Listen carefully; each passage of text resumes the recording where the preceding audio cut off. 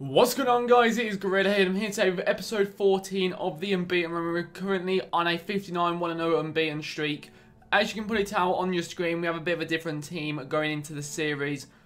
I haven't changed the team for this series, I've just changed it. This is my new competitive team for now. I've played 2 G Cups with it and I've won both, so you know, I'm liking the team at the moment. So previously, we had Neuer in goal, we had a back four of who did we have? We had Jerome Boateng, Timo Ramos, Jordi Alba, and Dijkmeyer with James Rodriguez, Hullet, and Vieira in midfield with the same front three, but we had the 83 Griezmann up top. Now we have the 84 Handanovic, 87 Chiellini, 79 Joan Jesus, 82 Alexandro, 78 Abate, and Makisio on the right hand side of midfield with the team of the season, Griezmann up top. So some of you may be wondering why I have Jesus.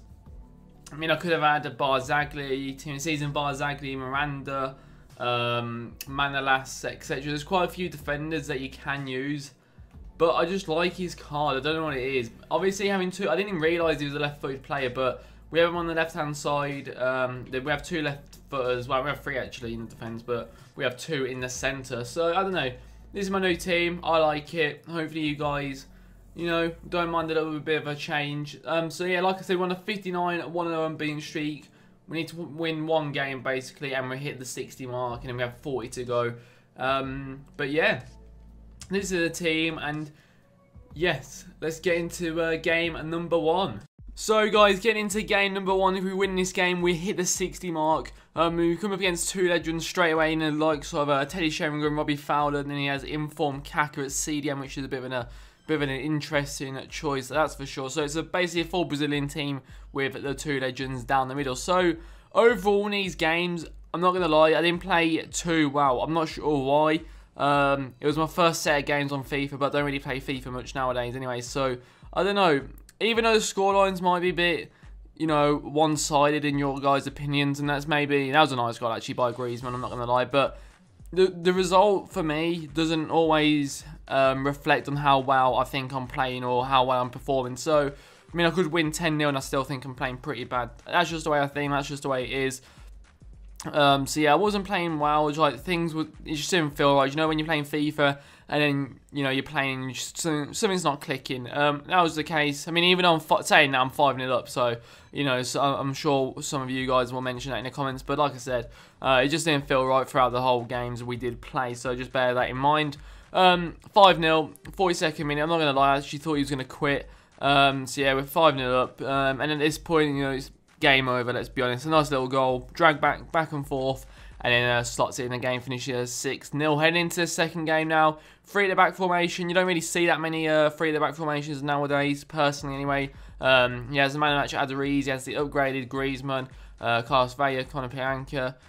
So a decent-ish Bundesliga team, not too good considering he's got 3 at the back, but another nice goal there by Griezmann. His team of the season card is on another level. So I had him in my fail team, the first fail team I had. You know, he carried me with that bronze team, so that's the reason I had him. It's the reason I got him back. You know, I thought I'd try him out again. The pace upgrade between his 83 card and his 95 is absolutely ridiculous. So definitely recommend you guys picking him up. I think he's around about 450. I actually might do a squad build around him because he's so good.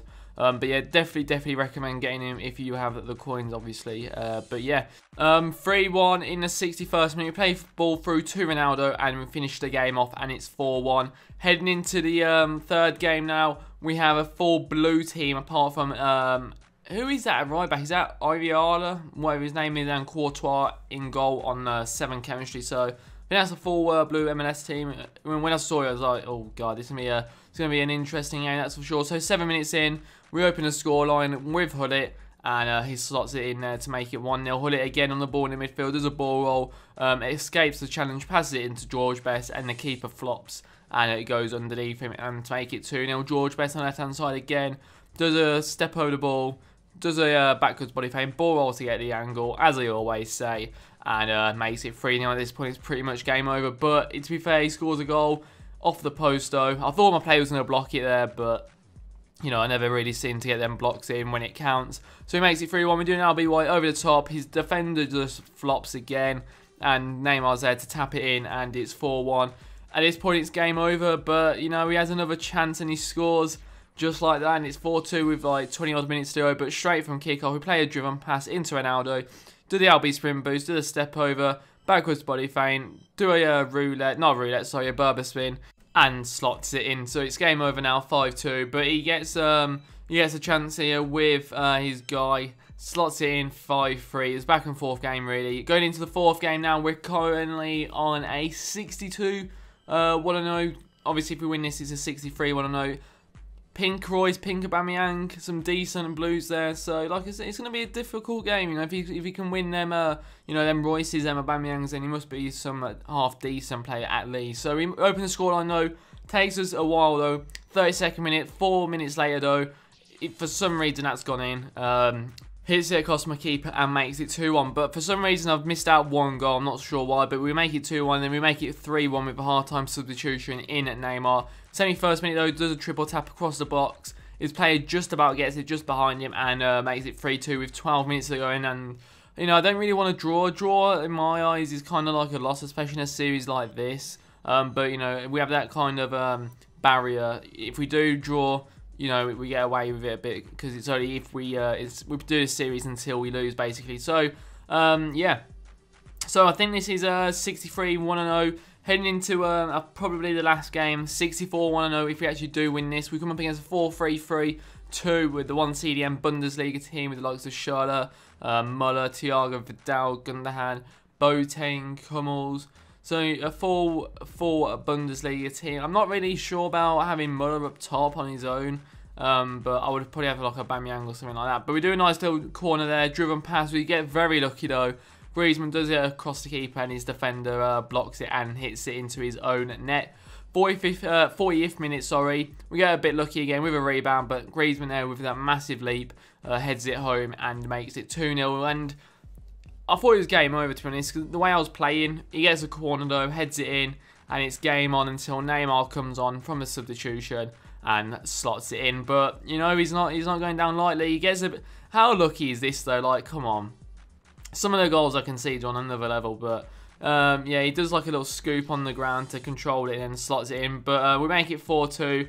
And yeah, that is it, guys. That is game over. We finished the episode with a 64 1-0 unbeaten streak, and he finishes off with a corner header there. But yeah, anyway, guys, that is it for the video. Thank you for watching. As always, make sure you subscribe to the channel if you're new around here. Leave a like on the video if you enjoyed it, and leave me a comment in the comment section below. We finished off the episode 64 1-0. We're nearly there, guys. We're nearly on the 100 unbeaten streak. But yeah, until next time, guys, bye bye.